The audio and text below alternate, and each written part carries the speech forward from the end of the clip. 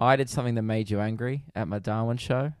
Yeah, look, I am glad how you we've feeling saved this about it? for the end because I don't think we're going to be able to continue on after I say this. Now, Okay. as you know, mate, I'm a father now. I'm growing up, I'm maturing, and I take what we do very seriously because this is a business and your reputation, it's not just your reputation anymore. We're inextricably linked. So what you do reflects on me and the show. So I was And actually I know very that, and yeah.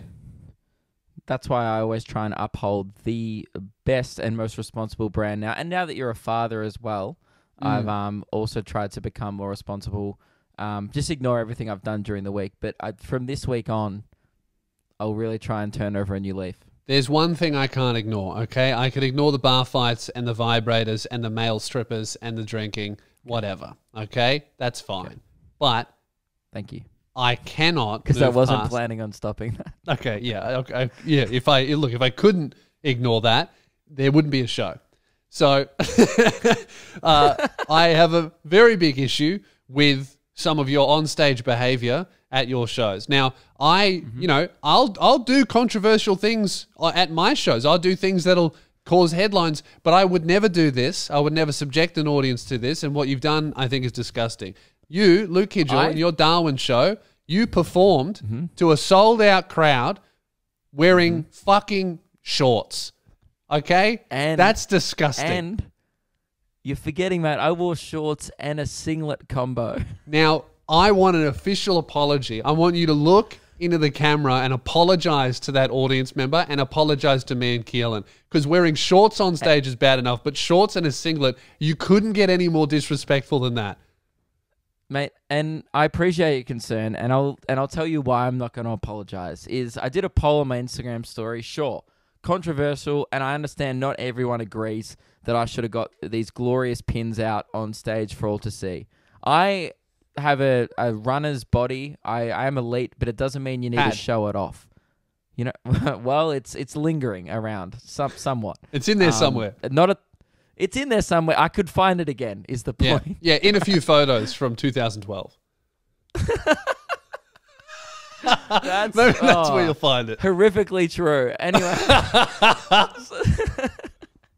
I won't be apologizing. I did a poll on my Instagram story saying king shit, yes, keep doing you, or no thank you, never again. 85% of people thought that what I wore was fine, comfortable, weather appropriate, and I guess stylish. It's just it's for whatever reason it just looks weird on stage. It's not a stand up thing to do to wear shorts. Like you look at any comedy special, any clip on YouTube from like amateur all the way to the most professional comedians in the world, you will notice not a single one of them is wearing shorts, and that's for a reason. What that reason is, I'm not sure, but I do know I don't like it. And neither do any other comedians. It's like a running thing that, like, in Melbourne, whenever a comedian rocks up in shorts, they get bullied. Oh, yeah. The only people who I've copped heat off pretty much is from other comedians, right? Everyone else just thought, mate, you're a chill dude and you can dress how you want, and I respect that. And people, I think, appreciated how bold of a move it was. People in Darwin were just confused because this is their cold season. They're like, mate, it's only 32. I'm wearing jeans and like a long sleeve. Like people are just, but they're like, mate, this is as cold as it gets here. So they were confused as to why I was dressing like it was their 40-degree weather. I will be wearing thermals and jeans at my Darwin show next year. You're gonna regret that so hard.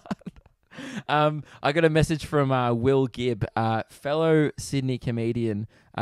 He goes, mate, I am a gay comedian, but that is the gayest looking comedian I've ever seen. Yeah. And look, Will knows what gay looks like because he does not look like that at all. He's probably the straightest looking comedian in the country. So he knows gay when he sees it.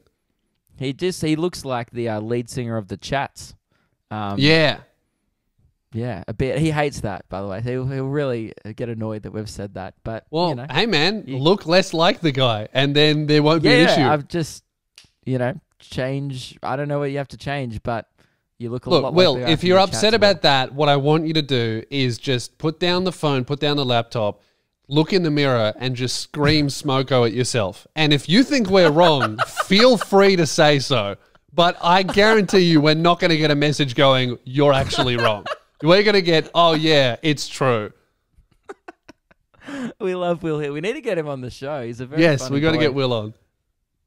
But yeah, no, I won't be apologizing. And I knew the ramifications going in. I knew that there was going to be a punishment that followed, which is, you know what? Fair enough. This is the position I was in.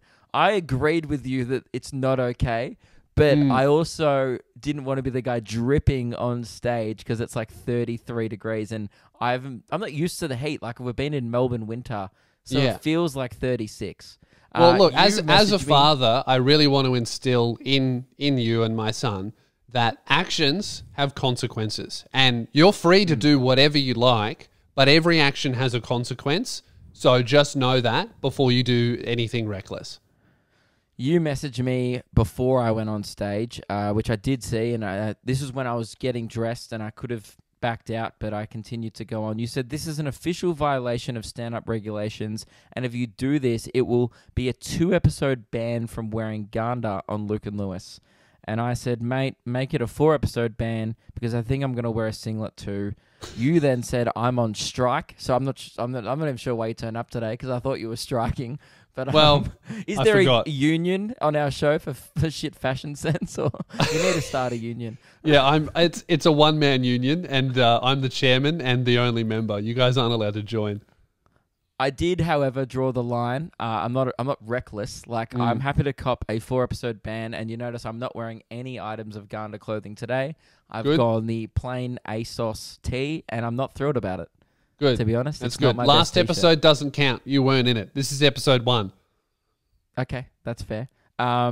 He says, I said, I will, however, not be risking a 6-week Ganda suspension for wearing thongs. No matter how tempting, closed-toed shoes will not be worn. Oh, sorry, Yeah, will be good. worn. Will be Good. worn. And I did, and I made a point of that. And a lot of people from Darwin, I said that. I was talking about it on stage, and I was talking that you saying that you were unhappy with me. And one guy just yelled out, like I said, so I'm wearing closed-toe shoes. And one guy was just like, mate, that's a bit fucking fancy. Jesus, really dressing up for us. So a few people actually heckling me that I wasn't dressed down enough. Right.